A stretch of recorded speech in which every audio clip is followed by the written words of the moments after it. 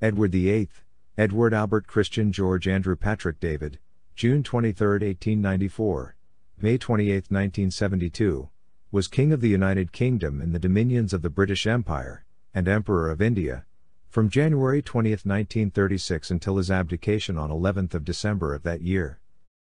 Edward was born during the reign of his great-grandmother Queen Victoria as the eldest child of the Duke and Duchess of York, later King George V and Queen Mary. He was created Prince of Wales on his 16th birthday, 7 weeks after his father succeeded as king. As a young man, Edward served in the British Army during the First World War and undertook several overseas tours on behalf of his father. While Prince of Wales, he engaged in a series of affairs that worried his father and the British Prime Minister, Stanley Baldwin. Edward became king on his father's death. As king, he showed impatience with court protocol, and caused concern among politicians by his apparent disregard for established constitutional conventions. Only months into his reign, he caused a constitutional crisis by proposing to Wallis Simpson, an American who had divorced her first husband and was seeking a divorce from her second. The prime ministers of the United Kingdom and the Dominions opposed the marriage, arguing a divorced woman with 2 living ex-husbands was politically and socially unacceptable as a prospective queen consort. Additionally, such a marriage would have conflicted with Edward's status as the titular head of the Church of England, which at the time disapproved of remarriage after divorce if a former spouse was still alive. Edward knew the Baldwin government would resign if the marriage went ahead, which could have forced a general election and would have ruined his status as a politically neutral constitutional monarch. When it became apparent he could not marry Wallis and remain on the throne, he abdicated. He was succeeded by his younger brother, George VI. With a reign of 326 days, Edward is one of the shortest reigning monarchs in British history. After his abdication, Edward was created Duke of Windsor. He married Wallis in France on June 3, 1937, after her second divorce became final. Later that year, the couple toured Germany. During the Second World War, Edward was at first stationed with the British military mission to France, but after private accusations that he was a Nazi sympathizer, he was appointed governor of the Bahamas. After the war, Edward spent the rest of his life in retirement in France. He and Wallis remained married until his death in 1972. Wallis died 14 years later. Edward was born on June 23, 1894 at White Lodge, Richmond Park, on the outskirts of London during the reign of his great-grandmother Queen Victoria. 1. He was the eldest son of the Duke and Duchess of York, later King George V and Queen Mary.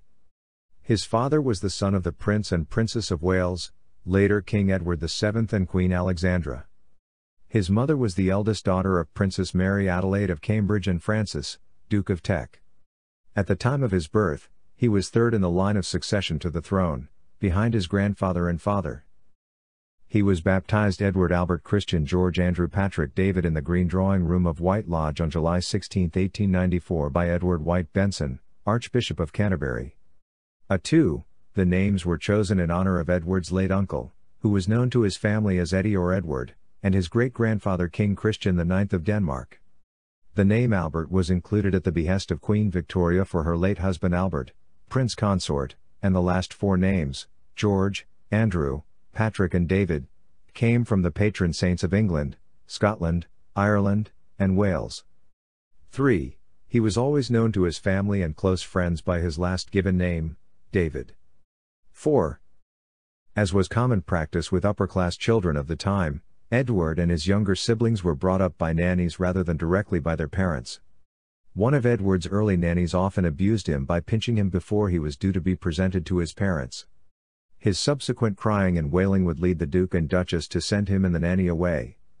5. The nanny was discharged after her mistreatment of the children was discovered, and she was replaced by Charlotte Bill. 6.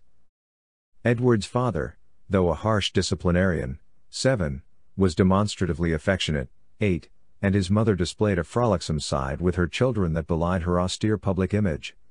She was amused by the children making tadpoles on toast for their French master as a prank, 9, and encouraged them to confide in her. 10.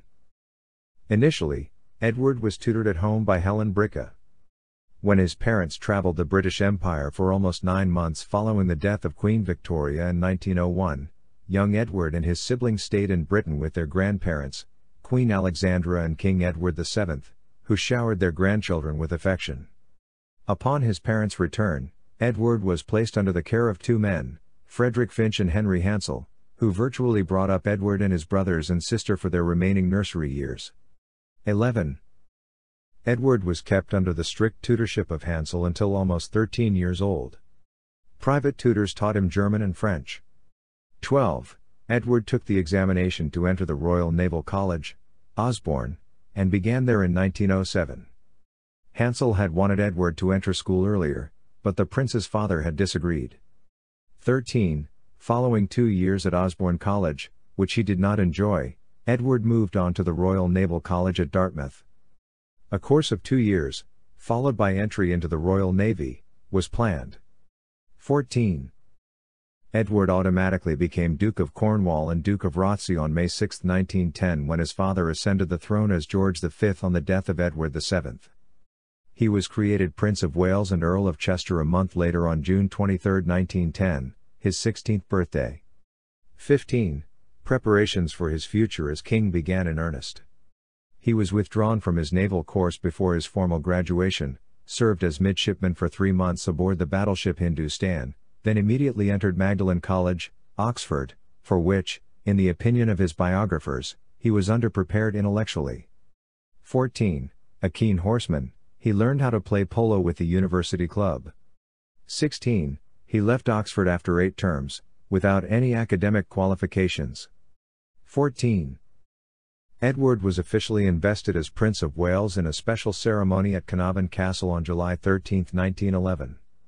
17. The investiture took place in Wales, at the instigation of the Welsh politician David Lloyd George, Constable of the Castle and Chancellor of the Exchequer in the Liberal government.